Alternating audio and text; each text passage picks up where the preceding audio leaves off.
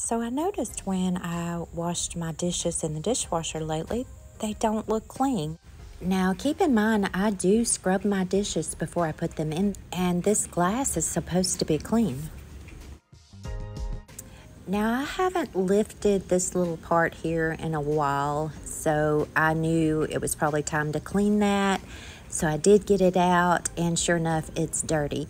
I also cleaned my dishwasher with a sugarless packet of lemonade, and you can do that, and it just comes so clean. But I noticed lately something wasn't quite right, and that sure was a lot of dirt on there. So I decided I was going to investigate this. So first I took that part off and I washed it in some baking soda and some vinegar.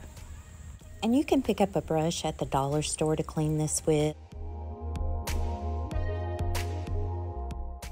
So next I decided I would sprinkle some baking soda in the actual dishwasher and put some vinegar on it, because I noticed that in the hole it looked like there was water there. And in my mind, I kept thinking, well, shouldn't it drain? So I put this in there and I went to scrubbing again. But then it really bothered me that there was still water. So I got to checking this out and it looked like this come off, and it did. This is the first time I've ever took this off. I cleaned this up as well. I was thoroughly grossed out by this. And it was grimy too, so it was disgusting. And then I thought, okay, if that comes off, maybe this comes off. And it did. And what I found underneath bothered me, because we have wood floors, and I certainly didn't want my dishwasher to be leaking into the floor.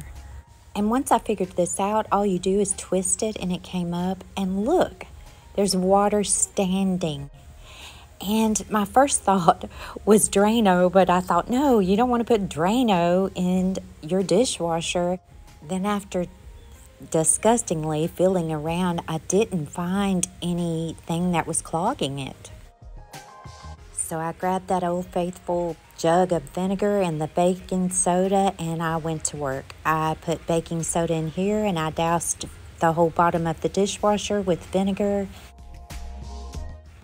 Set my dishwasher to a rinse cycle, and I shut the door and let this run through. And when I came back, I was so happy and shocked. Look at that. It absolutely unclogged this.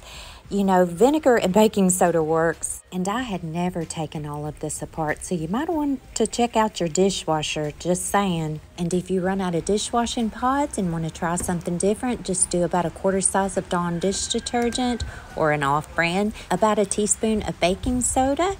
This works in a pinch, and you can also use citric acid. Some people even do a mixture of borax, but I also put vinegar in as a rinse.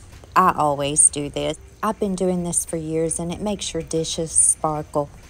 And it's certainly a lot cheaper. I hope this video helps you, and it certainly was a lesson for me.